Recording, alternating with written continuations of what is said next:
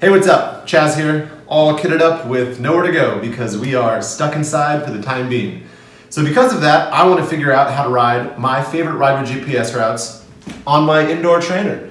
I got this rad Wahoo, I've got it all set up inside my house, and I'm going to figure out how to take my ride with GPS routes and I'm going to put them into the Wahoo ELEMNT app and then get that uploaded onto the Wahoo Kickr so that I can ride my routes inside. Let's figure it out. So the first thing we got to do is figure out a route we want to ride. Let's check out our Ride with GPS app right here, and we'll cruise on over to our library. I'll go to my pinned rides, and let's do this Del Puerto loop. Nice solid 100-mile little jaunt out there. So we've got the route here. Next thing we do is we pop on over to our Wahoo ELEMNT app. You can see my Kickr's connected here.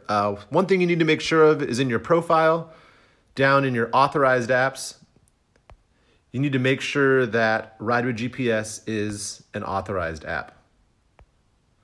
I've got mine set up. I'm not gonna deauthorize it, but you need to make sure that it's authorized so that Ride with GPS can send the routes to your Wahoo.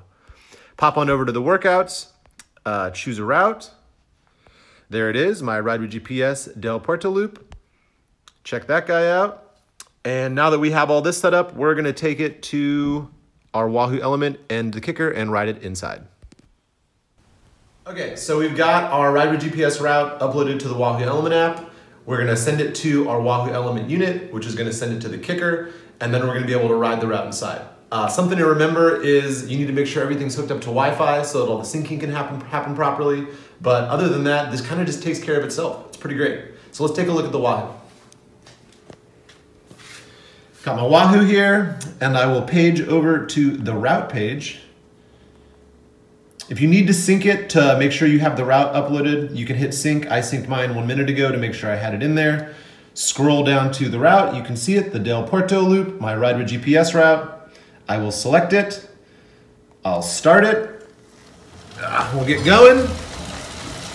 And you can see that it has all of my data.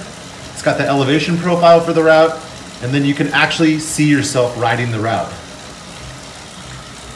So I'm gonna ride this 160K, 100-mile route inside my house. I hope this was informative and you can get on your bike and stay fit, stay healthy, and stay active while staying at home. Take it easy.